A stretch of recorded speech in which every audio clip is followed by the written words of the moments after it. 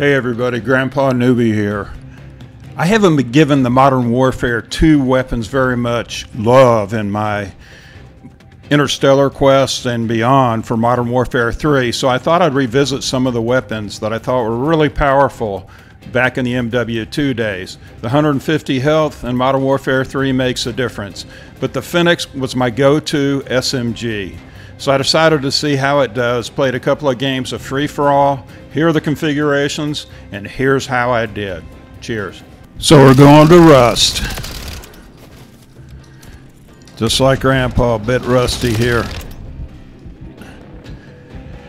So you can see that the Fennec, it absolutely throws them out. Throws out the bullets, not a lot of recoil. That's surprising. I seem to remember more recoil, but my memory's probably about as long as whatever, but good maneuverability. You can build angles, you can get behind people, you can shoot them beak to beak. And whoa, whoa, whoa, whoa, whoa, whoa. I got burnt, Grandpa Newbie, but he also exploded the... And you'll see that the Fennec has a 10% faster fire rate.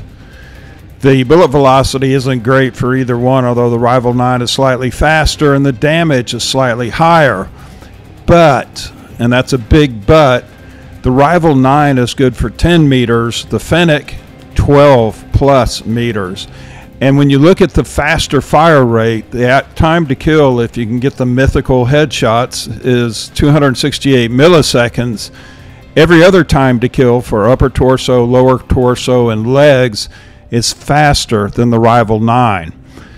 So you might think, well, what about movement speed? It's roughly the same, but when you look at kick, and this surprised me, the Fennec is 25% better in controlling gun kick, 30% better at recoil, and 10% better at flinch resistance. So those are eye-opening statistics. Back to free-for-all. So let's see if we can gack some people. There's Princess Yellow Veil, or Purple Veil. Seems that people were running around the outside this time. Sometimes they run around the inside, sometimes the outside, sometimes they climb to the top of the scaffolding. So for the muzzle, I used the Spiral V 3.5 flash hider. You can see what it does to gun kick and recoil. It hurts ADS just a little bit. Not much. Whoa, I got burned again. He fried me. Barbecued Newbie. You can see that the gun doesn't jump around much. For the stock, I took care of a little more recoil and the hip fire spread and tack stance spread, although I'm not going to do any tack stance, and I don't plan on a lot of hip fire, but it's pretty accurate without any help. There's Princess Purple Veil. Whoa, Princess Purple Veil just ran past me again. So 45 rounds you got to. And free-for-all, you need the fire power. Especially at long distance, you need to hose some bullets at people. So it doesn't hurt movement speed, mobility, or handling that much. Okay, I got gacked. And you'll see I use overpressure. So that guy was aiming at me, obviously with a sniper rifle or a marksman rifle, and I was pumping overpressured into him. And that, you can see, overpressure 1.4 newtons of flinch.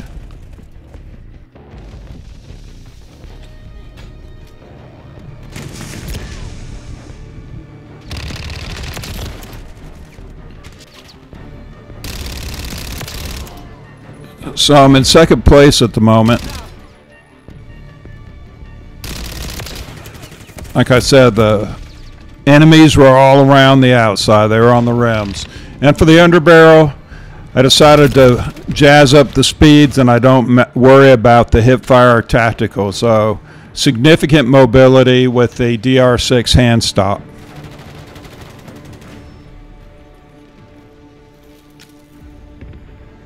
Oh, there's somebody climbing. You can see it didn't jump. I just aimed,